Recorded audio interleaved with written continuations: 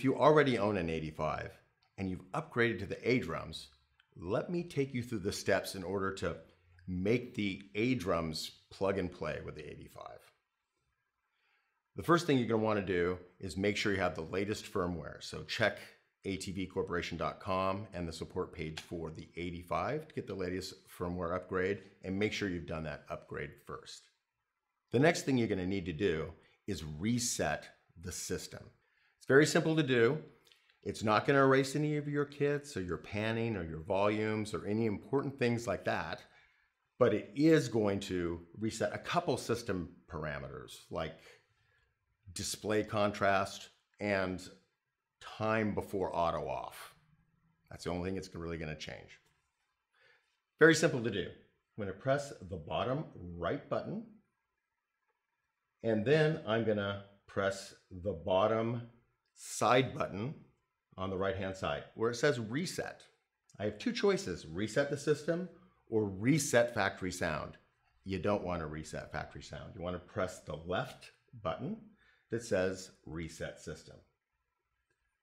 And it's going to do the idiot check because we're drummers, right? So yes, I want to reset. Press reset.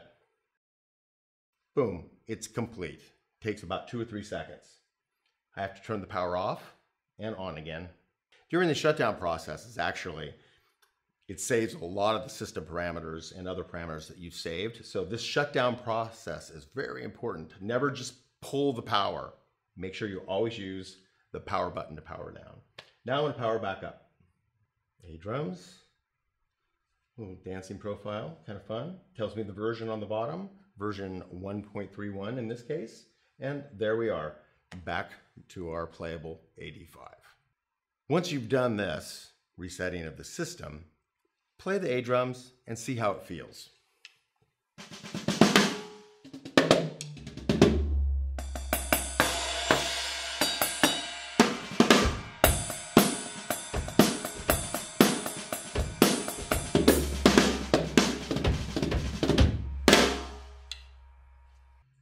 Out of the box with the default factory settings, the aD5 plays pretty great. But for my style of playing, I want a little different dynamic response. So I've saved my trigger settings for the aDrums onto the SD card that all of you get with your aD5. I'm going to show you how to load that up. What I do is I press the bottom right button, which gets us into edit mode, system, and then I press on the top right, backup.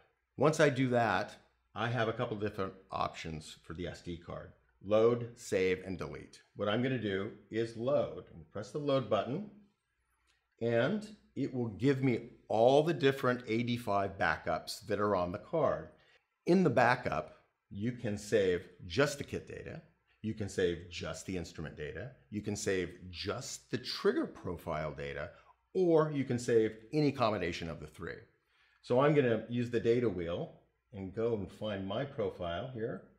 Oh, there it is, aDrums V1 MD HD, which means medium hard, because I think I'm kind of a medium hard player. Once you've selected this particular pad profile set, aDrums V1 MD HD, you'll notice that just the checkbox by trigger is selected. That means there is no instrument data. There is also no kit data being loaded up, just trigger data.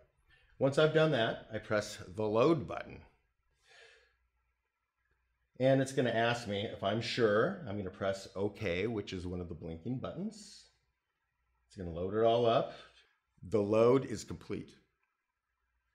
It's now prompting me to turn the power off and on again.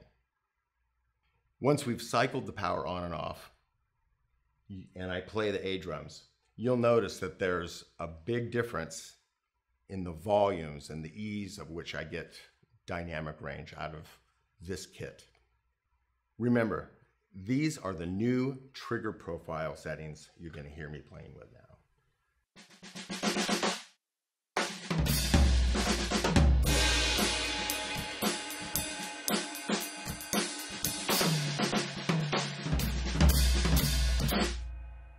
A lot more dynamic.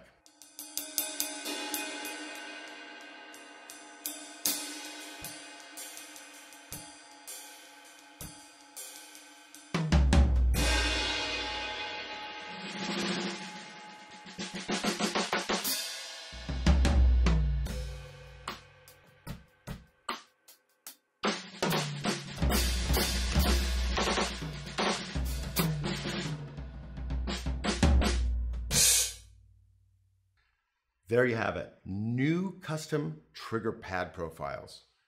Really, really simple. You can save those, you can trade them, you can send them to your mother. She may not really understand what to do with them. Remember, check back with ATV. We're gonna put up a lot of videos helping you out with all our products, existing and future products. So stick with us. You'll be glad you did.